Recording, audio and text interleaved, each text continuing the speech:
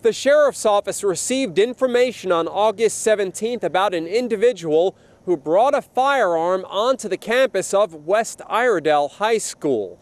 The report was immediately assigned to a threat assessment detective. During the ensuing investigation, the detective learned that the incident occurred August 10th during an open house event.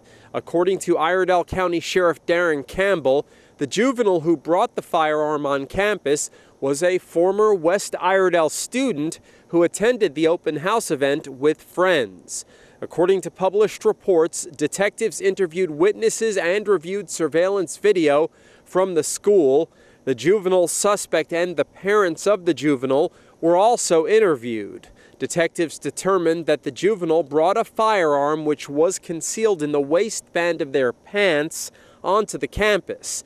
Detectives have petitioned the Department of Juvenile Justice to charge the suspect with felony possessing a weapon on educational property.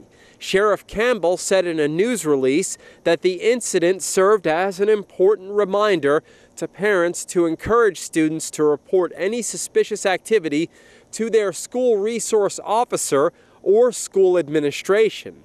This can be done in person or on the Iredell Sheriff app. There were no injuries reported during this incident, and the individual who brought the firearm to the school has not been publicly identified because they are a juvenile. Reporting for WHKY News, I'm Rob Eastwood.